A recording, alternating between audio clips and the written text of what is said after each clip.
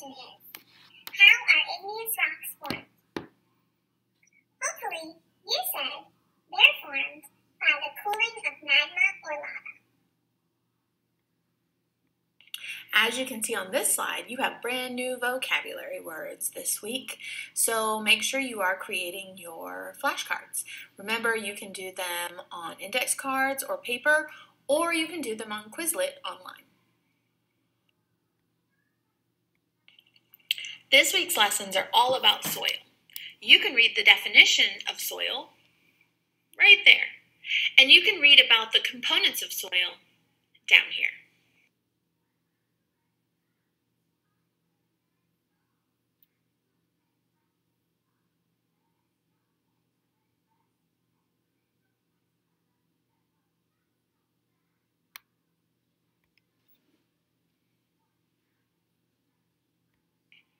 Soil horizons. There's lots of different types of soil, and every type of soil has its own characteristics.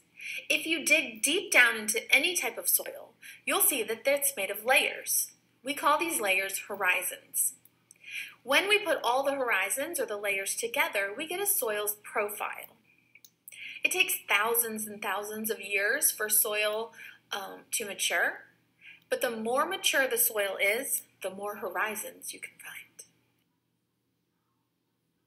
The first horizon is horizon O, or the organic layer. This layer has a high percentage of organic material. It includes leaf litter, fungi, microorganisms, plants, and decaying animals. On your paper, there is a blue arrow. Well, it's not blue. You're going to color it blue. So you're going to color that arrow blue that says zone of leaching.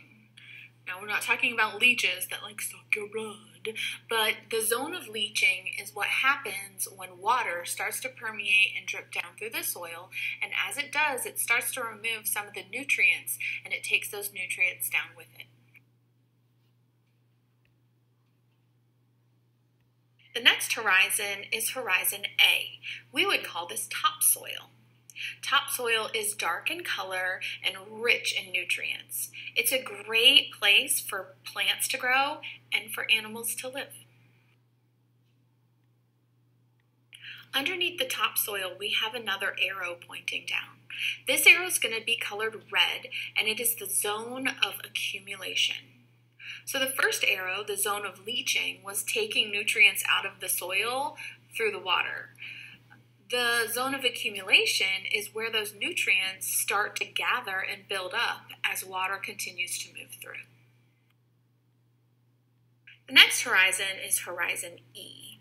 Horizon E isn't found in all soils. It's usually found in soils that are much older or soils that are in the forest. Moving downward, we find horizon B, which we call the subsoil. You can color this one orange. The subsoil is full of minerals that have been leached down. You can see that area or that zone of accumulation is pointing right here, which means it's accumulating all of those minerals that have been pulled down by the water through the soil. Horizon C is the parent material. This is from the Earth's surface and what the soil actually developed from. Last but not least, we have horizon R, or the bedrock. The bedrock can be two different types, either weathered bedrock or unweathered bedrock. Read about them here.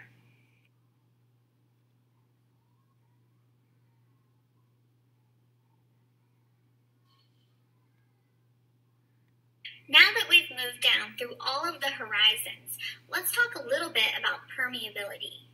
Permeability is the capacity of a rock or soil layer to transmit water or other fluids. The higher the porosity, the higher the permeability, which means the more space between the particles, the more water that will filter through. Look at these four pictures on the slide. You have gravel, sand, silt, and clay. And you can see that when the particles are bigger, there's more space between them. Those Those spaces between the particles are called pores, or porosity. The more space you have, the more water that can fit through.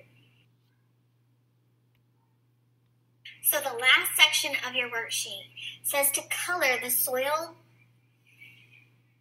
I can't read it, it's really little, component that would allow the most water to pass through. So the soil particle that would allow the most water would be the particles that have the most porosity. So the large particles would have big spaces in between them. So as you can see on this picture, the largest particles are sand. So you should color the sand green. Well, that's it for today, guys. I hope you guys are doing great. I miss you so much, and I wish we could be doing experiments with soil in our classroom. It would be a lot more fun. But anyways, have a great day. Know that I miss you, and I love you, but I got to go.